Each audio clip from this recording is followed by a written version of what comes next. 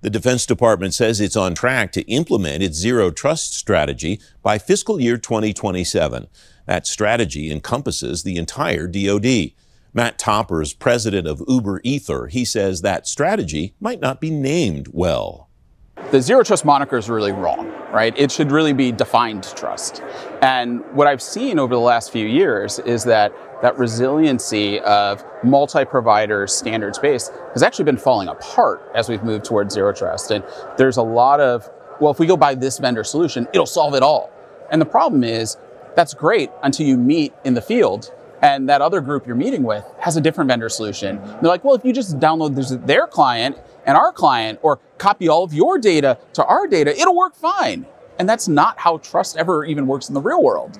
So we've started to really lose a lot of this idea of resiliency, where it doesn't matter what cloud provider you're on. It doesn't matter what piece of hardware you're running in a data center or in a backpack on someone's kit, because the pressure's mounting and we're losing, like, we've got to get it done, but some of that core engineering to be resilient of, hey, if a provider gets hacked, we need to be able to operate tomorrow on another one, or be able to pivot and rekey an entire network in under an hour.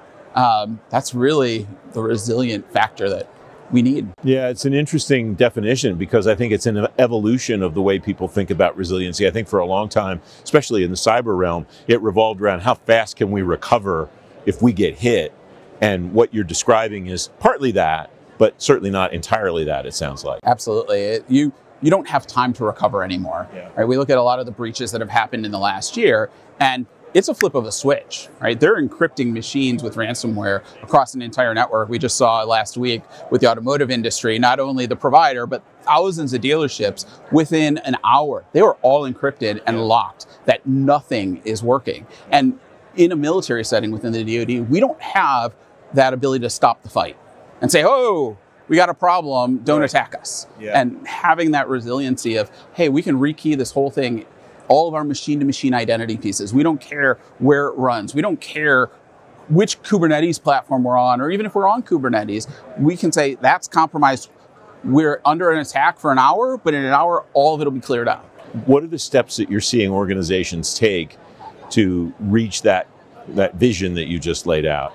And are they the right steps that you think that those organizations should be taking to get to the end state that you described? Yeah, I think, right, 3 years ago, agencies were making that decision of which cloud provider are we going to pick? Is it going to be Amazon? Is it going to be Azure? Is it going to be GCP or something else?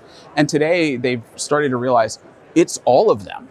Right, with the push of AI, different tools, technologies, different partnerships, they realize to meet their mission need, they have to find a way. So it's starting to emerge with this idea of how do we have the same security profiles, the same policies across all of these different providers and know we're secure, and then looking to continually manage, maintain in a consistent way no matter where they go. How do you help your government partners understand where they are in the timeline and what they still need to do in order to achieve whether their goals are revolving around zero trust mandates or some cloud migration or some other type of digital modernization or whatever? Yeah, so what our organization has done is we've traditionally focused on the identity and access management side, which everyone looks to this user pillar in zero trust, but it really goes to machines and devices. But we've taken a lot of the best of breed vendors who are multi-cloud capable and ability to run offline or in traditional data centers,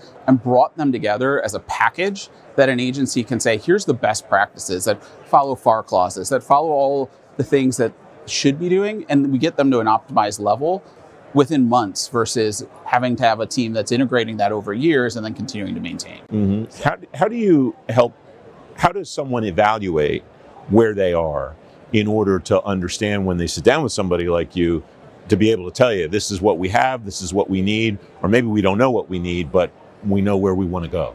Yeah, so a lot of it is what we do with our customers is sit down and you just have to dig in. You can't do an inventory because you could have bought the best product in the world, but the implementation is garbage. Or they just left the front door wide open and never even put a lock on it. So you have to sit down and say, here's minimum standard, here's as you move up to an optimized level, where you need to be and help them build that roadmap. And the places where, and every agency, depending on their mission, has a different risk point of where the attackers are going to come in and those entry points where they're most likely to happen. So you might have to push here faster and harder than pushing on this one. It's not the same for everyone, but we'll come in, look at it, go, okay, here's what you have. Here's things that are quick fixes, and then here's the plan to actually get you where you need to be.